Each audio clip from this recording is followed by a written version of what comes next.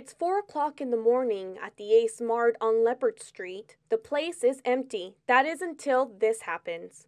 The guy you see here, covered from head to toe, is about to do more than just break into the store to steal some cigarettes. If you're going to break in and steal, that's one thing, but to go as far as to set fire to the place, that's just takes it to a whole nother level. You heard it right.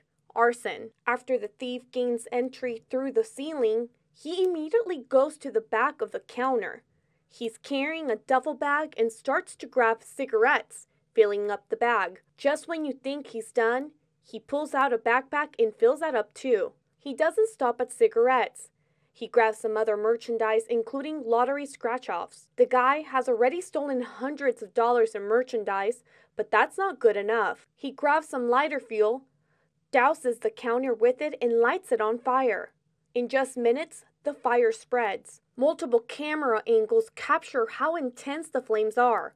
The room is eventually filled with smoke. The crook gets out the same way he came in. The front of the building, completely destroyed. We're told the store has had a number of break-ins before, but this is the first time anyone has ever set fire to the place. Marisol Gonzalez, Action 10 News.